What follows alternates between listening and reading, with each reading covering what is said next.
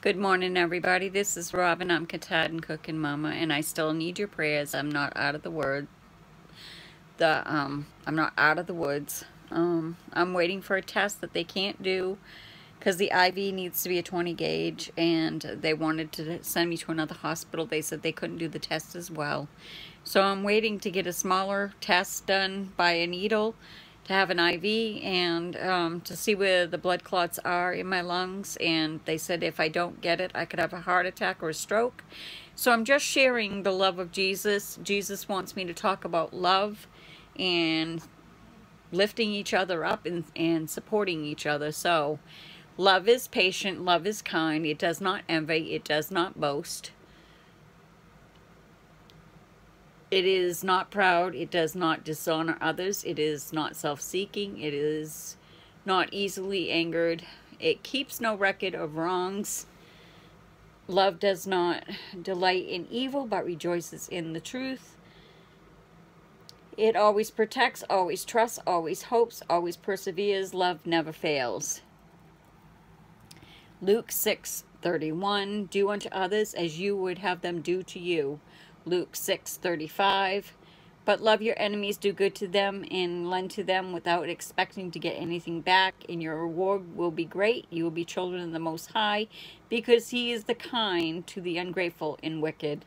John 8:13, the Pharisee challenged him, here you are appearing as your own witness, your own testimony is not valid. Romans 12:9, love must be sincere. Hate what is evil, cling to what is good. Mark 12:31, the second it is, love your neighbor as yourself. There is no commandment greater than these. Romans 13:10, love does not harm to a neighbor, therefore love is the fulfillment of the law. 1 Corinthians 13:4-8, love is patient, love is kind, it does not envy, it does not boast, it is not proud, it is not dishonor others, it is not self-seeking, it's not easily angered, it keeps no record of wrongs. Love does not delight in evil, but rejoices in the truth. It protects the truth, always trusts, always hopes, always perseveres. Love never fails. But where the prophecies, they will cease. Where there's tongues, they will be stilled. Where there's knowledge, it will pass away. 1 Corinthians 13:13, and now these three remain, faith, hope, and love, but the greatest is love. Ephesians 4:2, be completely humble and gentle. Be patient, bearing with one another in love. 1 Peter 4:8, above all, love each other deeply, because love covers over a multitude of sins. 1 John 4:7, dear friends, let us love one another, for love comes from God. Everyone who loves is born of God and knows God. 1 John 4:18-19, there is no fear in love, but perfect love drives out fear, because fear has to do with punishment, and the one who fears is not made perfect in love, because he first loved us. John 15:13, greater love has no one than this, to lay down his life for other friends. Ephesians 5:25, husbands, love your wife just as Christ loved the church and gave himself for her. Ephesians 5:33, however, each one of you must love his wife as he loves himself, and the wife must respect her husband. Colossians 3:14, and over all these virtues put on love, which binds them all together in perfect unity. Proverbs 10:12, hatred sins stir up conflict, but love covers all wrongs. Proverbs 17:17, a friend loves at all times, and a brother is born for a time of adversity. 1 John 3:16-18, this is how we know what love is. Jesus laid down his life for us, that we ought to lay down our lives for our brothers and sisters. If anyone has a material possession and seeks a brother or sister in need, but has pity over them, how can the love of God be in that person? Dear children, let us not love with words of speech, but with actions and truth. 1 John 4:8, whosoever does not love does not know God, because God is love. John 3:16, for God so loved the world that he gave his only Son, that whosoever believes in him should not perish but have eternal life. Psalm 18:1, I love you, Lord, my strength. Matthew 22:27-29, finally the woman died. Now then, at the resurrection, Whose wife will she be at 7, since all of them were married to her? Jesus replied, you are in error because you do not know the scriptures or the power of God. Deuteronomy 10:12-19.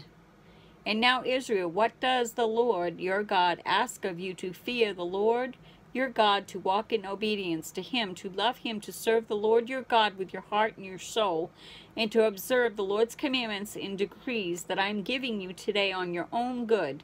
To the Lord your God belong the heavens, even the highest earth, the earth and everything in it.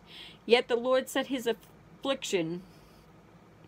affection on your ancestors and loved them. He chose you, their descendants, above all nations as it is today. Circumcise your hearts, therefore, and do not be stiff-necked anymore, for the Lord your God is God of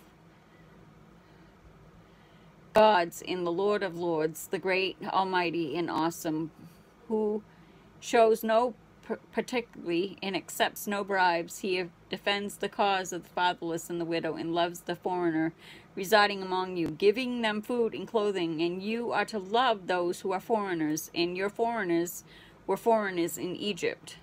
Deuteronomy 11:13-22. So if you faithfully obey the commandments I'm giving you today, to love your Lord your God and to serve him with all your heart and all your soul, and I will send rain in your land in sessions, both autumn and spring rain, so that you may gather in your grain, new wine and olive oil, and I provide grass in the fields of your cattle, and you'll eat and be satisfied. Be careful, or you will be enticed to turn away and worship other gods and bow down to them. And the Lord's anger will burn up against you and shut you up in heavens, that it will not rain, and the ground will yield no produce, and you will soon perish from the good land the Lord is giving you. Fix these words of mine in your hearts and mind. Tie them as symbols on your hand and bind them on your foreheads. Teach your children, walk about them when you sit at home, and when you walk along the road, and when you lie down, and when you get up. Write them on your doorframes of your house or your gates, so that your days and your days of your children may be many, in the land of your Lord, sworn to you, given your ancestors, as many of the days that were in heavens are above the earth. If you carefully observe these commandments I am giving to you to follow, to love the Lord your God and walk in obedience to him, and to hold fast to him. Song of Songs 8:4-8. Daughters of Jerusalem, I charge you, do not arouse or awaken love, so it desires. Who is this coming from the wilderness to lean on her beloved? Under the apple tree I roused you, where your mother conceived you, that there she was in labor, gave you birth. Place me, I don't know why I can't get that to go down now.